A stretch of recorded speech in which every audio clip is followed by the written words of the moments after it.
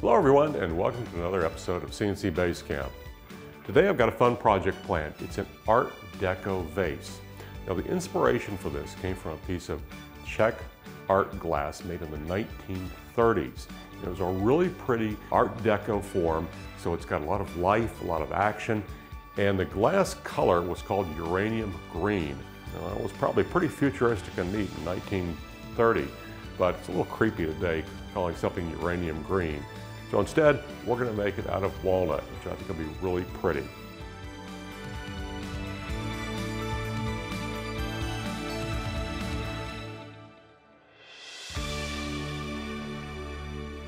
So if you take a look here on the screen, I've got it brought up, and our vase is going to consist of 4 sides, tapered sides, which we're going to carve on the CNC machine. Those sides are then going to be glued together with a simple miter joint, which we'll cut on the table saw. And then there's a base to keep things stable, and we'll also add a small block on the interior of this cone section so that the base can be screwed securely in place. One of the interesting things in creating a shape like this is some of the tools that you can use within a 3D program. One of the tools I used is called a shell function. And the shell function allows you to create a shape on one side of a piece of material and then bring the other side to the same thickness. So for these individual parts, let me pull up. Here's a finished side. This is the back. I really wanted to make sure we took material off of the back so that when we look at the vase, we have an even thickness along the edge, even though we've done all this carving. Now, it's a little bit of a trial to create a lot of profile on one side of a piece and then to take that material out on the back. And that's what the shell function does for you. So let's take a look here. I'm going to pull this into edit feature mode. And this is the board that we'll be working on. And you can see that I have the profiles formed for the front, and then using the shell function, the machine automatically removed the material in the back. And through this parameter setting, we can choose a different thickness. I have 0.375 in place right now. And so it really makes creating these two-sided shapes of the same thickness simple and easy.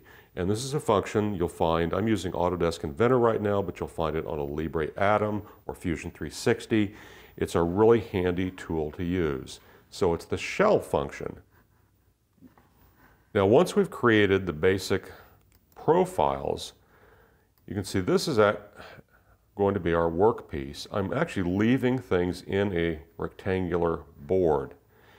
Once all this work is done, we're going to head to the table saw, and we'll use a carrier board and cut the tapers and the miters using the table saw. It's really no different than any other function we would use on the table saw to cut long tapers. A little bit easier that way. Once we've completed our 4 sides, we're going to glue them together. We'll then use the carving function on our machine to create a simple base. Or if you choose, you could simply use your router table in a number of different bits, and we'll assemble the two together. I will probably choose just a clear finish for my vase, although something like this really begs to have a lot of exotic finishes. You may want to try different glosses to your varnish, different stains, perhaps colored stains, depending on the wood that you use. I think there's a lot of different possibilities. So the first step that we need to do in creating the side is that I'm going to go ahead and use a 1/4 inch bit, and we're going to drill 2 locating holes on our board because we are going to need to carve both sides. So we'll need to flip it over, and we need an exact locating method in order to do that.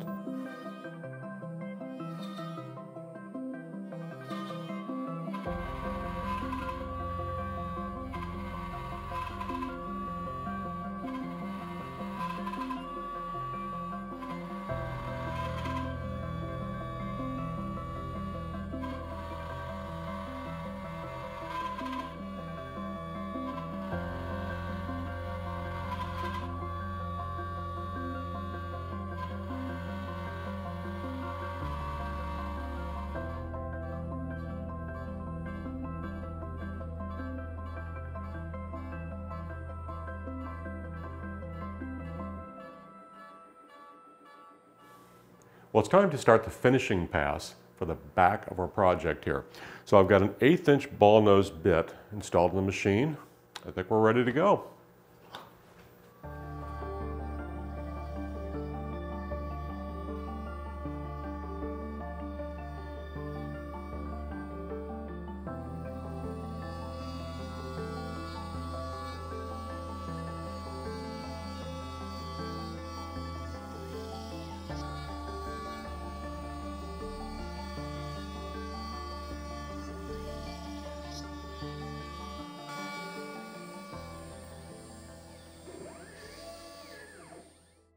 Well, we're done carving out the interior side of our vase. So let's take a look.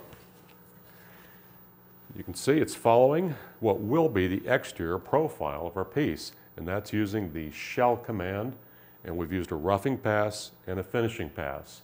The roughing with a 1/4 inch bit, the finish with an 1/8 inch bit, because the 1/8 inch ball nose is, it's pretty efficient. It gets the job done in a hurry, and we don't need anything super fine on the interior. I've got my step over set at about 20%. Now when we go to do the exterior side, the finished side that we really see, I'll probably reduce that down to perhaps 12% step over. So what we're going to do now is we're going to flip over our workpiece, and then I brought 2 dowels along, and remember we drilled some holes to help locate and orient the workpiece. So now I know that it's flipped over exactly on center, and I can put my hold downs back in place.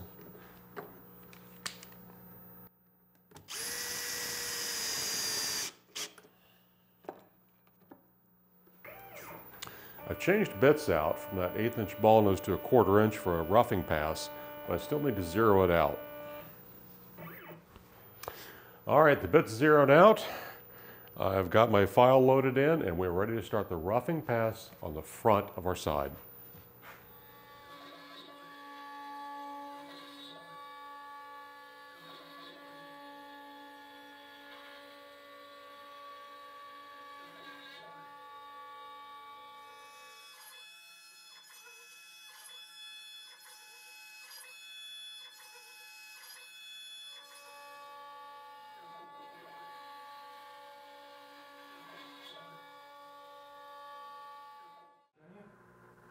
Well, we're making progress with our first side. Got the roughing cut all done on the front. I've swapped out the bits back to the 1/8 inch ball nose, and let's go and start the finish cut for the front.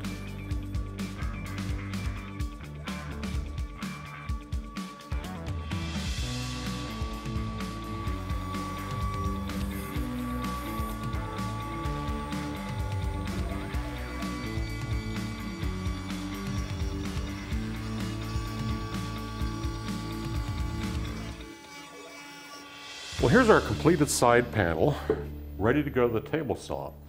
Now, as you can see, we've got that nice sculpted look on the front. Using the shell function, we have that same shape in reverse on the back. Now, one thing you probably noticed, it was a lot of air cutting as we worked our way through to cut out this profile. And that really can't be helped. You know, we have a surface high, we have a surface low, and it just takes a little bit of time for everything to work its way down. So this is definitely a project where you could let your CNC run and go clean your workbench drawers, go sharpen your chisels, and do all those tasks you've been putting off, because there's some runtime involved here. But I think it's worth it. It's really fun to do something unique with your CNC machine that you just can't do any other way. So what's next? Well, I'm going to make 3 more sides, and then I'll head to the table saw and just use a carrier board and cut the mitered edges on all these pieces. The miters are a little unique in that they're less than 45 degrees. They're about 45.65, and that always happens when we have a tapered side, a vase-like shape. There's also a base to be made. The base is made in the same way we've done the sides. We're going to start with a roughing cut and then use a finishing cut to get a nice smooth transitions and keep this sort of flowing shape. So there we go. Let me get to work here, finish up all our parts. When we meet again, it'll be assembly time. Well, I finished milling all of our sides. So let's take a look at one. So this is the exterior, And remember I mentioned that shell function early on in the computer, and you can see the shell function mimics the exterior. The great thing about it is I only had to draw and model the outside. The shell function handled everything else. So it's a super command. I also mitered the edges. So that was done on the table saw using a simple sled, a couple little sticks of wood to keep things oriented, and a little trial and error. So just this edge here hung over my board. My saw blade was set at 44.65 degrees, or close to it, just a smidge off 45.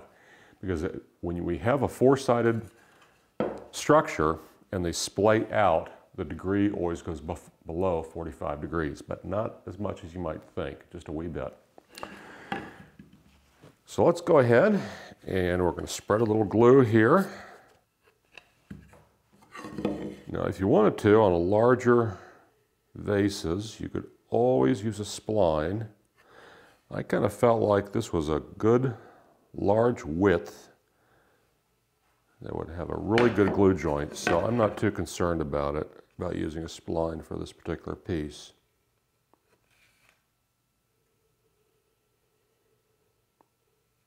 And I'm just coating all the edges to make sure that we get good glue contact here. All right. I've got a mat here, and that's important. If you've ever tried to glue up a staved container, like if trying to make a bucket or a planter, those staves tend to wiggle everywhere, and it's hard to hold everything together. So anything you can do to kind of keep things a little more stable is a good idea. So a piece of carpet, some of this material here, it really works out well. The other thing I've got here is some surgical tubing, and that's how I'm going to clamp this thing together. This stuff is incredible for hard to clamp items. You really need some for your shop. It sticks to itself. It's kind of grainy, so it's easy to tie, or you can just tuck the ends under it. It has lots of stretch. It's incredibly strong. It is just a super way to clamp odd objects. Now the first thing I've done is to make a ring, and when I put these four pieces together, we're going to slide that ring on it to hold them all together. And that's how you keep things from just going completely out of control on you with these staved type projects.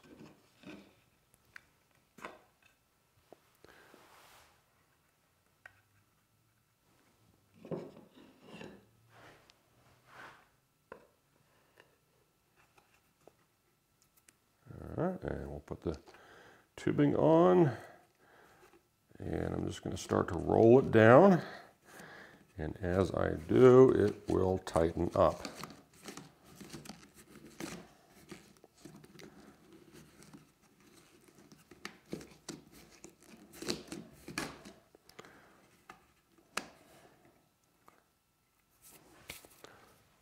I'm going to take a second piece, and I'm going to start to wrap it around. And I can go kind of soft with the amount of tension, and as it grabs, I'm going to stretch the tubing a little more and add more tension. And then as I come to my end, I'm just going to roll it under a couple of times, pull the ends, and that's all I need to do, and it'll stay put. And now I'll go back to this piece here, and I'm going to continue to slide and roll it down. And I found from dry fitting that if I just get it under this first little precipice, that it holds it very nicely and keeps it from popping back. And there we go. We now have our four sides together. Our glue joints look tight. I think what's left for me to do is I will go in and clean things up a little bit with a wet rag, and then it's a matter of being patient, and then we'll go in and sand, sand, sand. Now I've got two other parts here for the vase. This is our base, so I'll just go ahead and set that on there for the moment. And that base was carved in the same manner as we did the sides. I used a roughing cut and a finish cut to produce the shape. One part that I'm going to put in a little bit later is this tapered plug, And that is going to go all the way down in the bottom of the upper part of our vase.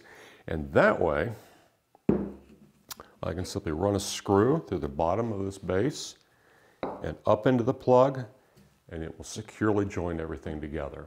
So it should be a pretty easy assembly and very strong. All right then, we'll let it dry. I'll sand, I'll make it look beautiful, and we'll see it when it's all done. Well, we finished up our vase, and I'm pleased with it. I think it looks great.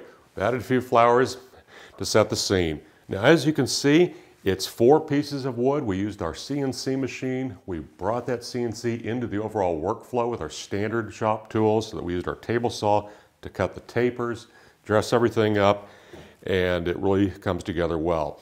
Now, being a vase, they're typically ceramic or glass. I wanted a pretty tight finish on it. So I got 5 coats of lacquer with a little bit more gloss than I might usually use, and I think it complements this type of work.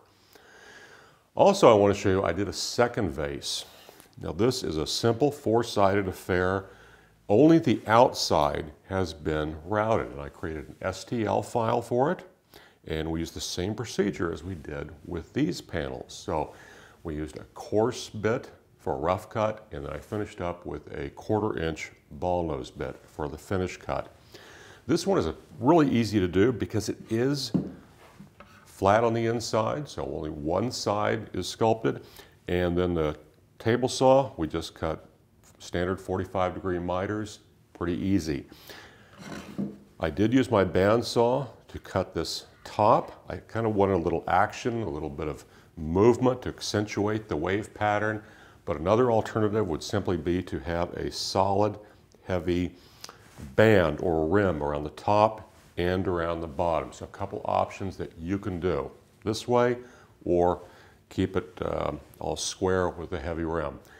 So as you can see, your CNC router is a fantastic tool for creating all sorts of vases, canisters, a lot of different things. It's all up to you and your imagination. So I hope you've enjoyed today making the Art Deco vase and also our wave pattern. Thanks so much for joining me. See you next month on another episode of CNC Basecamp.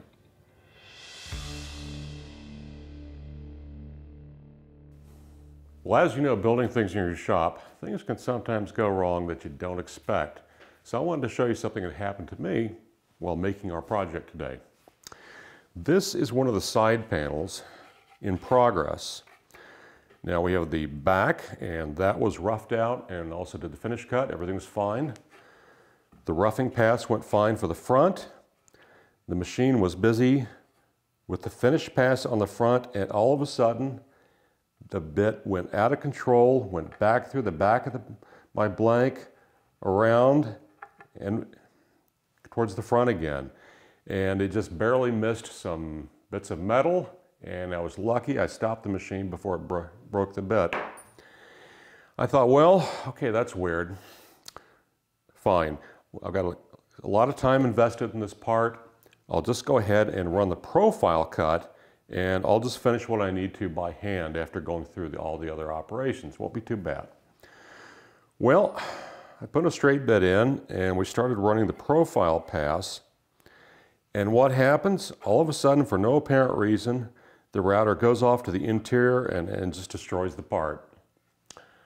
Well, what's going on? Well, near as I can figure, what's happening is we're having an episode of electromagnetic interference, and that does happen sometimes. Now, I think I mentioned in a previous episode that I've had that occur when using my home-built woodsmith machine. About 2 winters ago, I was using it, and I had a dust collector hooked up to it. We had very dry winter air, and it just kept misbehaving. It would just stop, the machine would wander aimlessly. I didn't really have anything destroyed, but it was just so frustrating. Well, when I turned the dust collector off, everything returned to normal, and I finished out the day without any problem whatsoever. And this really seems similar. Now, what could have set it off? Well, with all this work to do, I was trying to use 2 machines at once. So I had my Next Wave machine working on this panel, I had the woodsmith machine over here, I had the air cleaner on, and I had a vacuum cleaner on. There was just all sorts of things happening. So I'm going to guess it was a case of electromagnetic interference, causing the machine to lose its track and get a little bit confused. So I know I need to either separate them with a greater distance or run one machine at a time, or it could never happen again, who knows. But it's an interesting phenomenon. It's probably going to happen to you at some point. It's one of those things of operating a CNC machine in the home. Well, recently I've been having fun using a small benchtop CNC machine. You know, they come in at a great price point, they don't take up much room, and super fun. But there's a couple things about it that were kind of bothering me, and I wanted to see if I could improve it just a little bit. And we do that with a lot of tools around here. You know, think about upgrades to your drill press table or an outfeed table on the table saw. Sometimes doing a few things makes all the difference to bring the tool up to performance. Well, I wanted to add a couple things. The first off, some storage. The router bits that I use for my CNC router are not the router bits I use in the balance of the shop. So I want those separate. And I also want a place for a wrench and all the different things that I might need. So I went ahead and made a base for my router and put in a nice deep drawer, full extension slides. I like to use these little Acromil boxes and label all the bits because I've got a bunch of them and keep them all separate. If you want to put wood blocks and have them standing up, that's just fine. Also, I've got all my hold downs, a wrench, you know, guidebooks, anything you need. And it's just great to have it all in one spot. Another thing I wanted to do was I wanted to work a little bit with being able to hold down the workpiece. See, here's the deal. The aluminum table of this router comes to about this point, and I can't hold anything down using hold downs or blocks or otherwise and still use the full format size of the router. So I've looked at two different solutions to that. Now, solution one is to use a spoil board. I've got this one loose right now, but I'm going to mount it down just using some simple screws, and these are spot welding nuts, and they fit the aluminum track just fine. You can buy those by the bucketful from any of the industrial suppliers like McMaster Carr or Granger. And they're also available from, I think, as accessories from the CNC companies too. So the spoil board is much larger than the aluminum table. It hangs off the sides and it hangs off the front. And that really gives me a lot of options how I can screw down blocks of wood to hold workpieces in place. You know, one of the advantages is with a spoil board is that we'll surface it down and we can make it perfectly smooth, and that increases your overall accuracy. And as things get cut up, you know, you simply resurface it and it's bright and new again. Well, what I like to do is to make a separate elevated board that represents the format size of my machine. That way I don't have to wonder, if I put a part here, can the machine reach it? As long as I have it on this platform, I know that the machine can mill it. And when this gets chewed up and resurfaced and goes about all the way down to the surface of my primary board here, well, I just take another piece and I glue it on and I start over again. It's super easy and there are no fasteners to hit. Now, if I want to use the aluminum table, I can always loosen up the screws that hold those spot welding nuts on and simply slip the table out the back.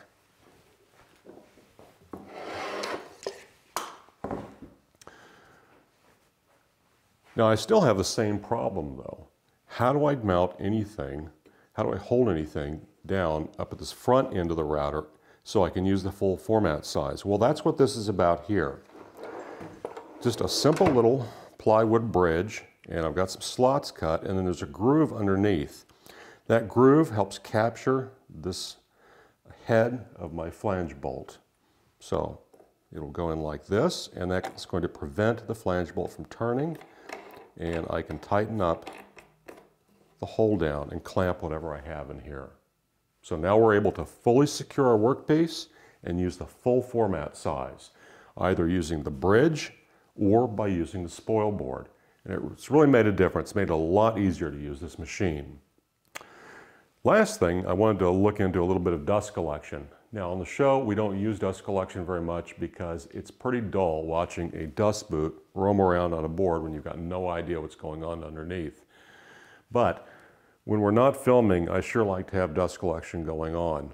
It's pretty easy to make a simple dust boot. There's a lot of different ways. This is one I've picked up on that's super simple, and that is using my CNC machine. I've cut a hole for the router or the spindle, and I've got a hole to insert one of the plastic fittings of my vacuum hose. And then there's simply a carriage bolt running through, a nice wing nut that's easy on my hands, not one that's going to make the arthritis scream. And as I tighten it, it'll of course close this curve here and tighten up on the router. The skirting that we see here is a conveyor sweep. It's rubber backed. I wish the bristles were a little more dense, but hey, it's available and it's easy to use. I purchased this from McMaster-Carr, no doubt there are other sources.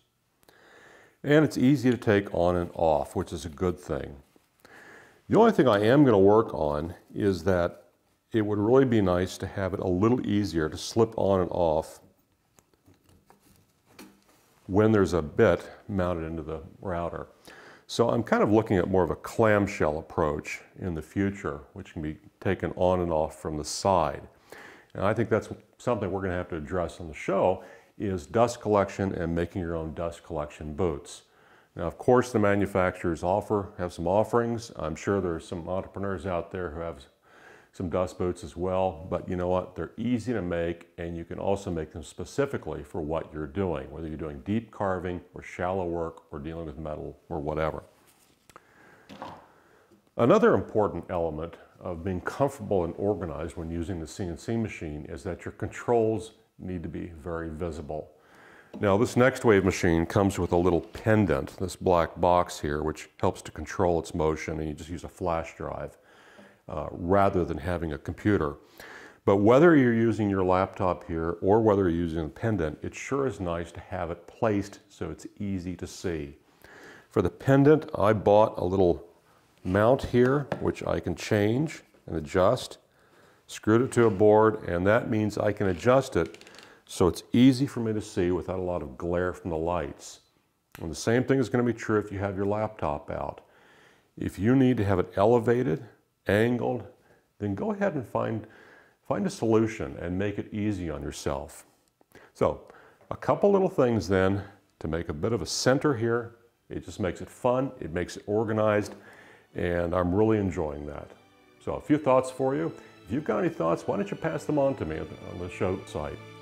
I'd really enjoy hearing from you.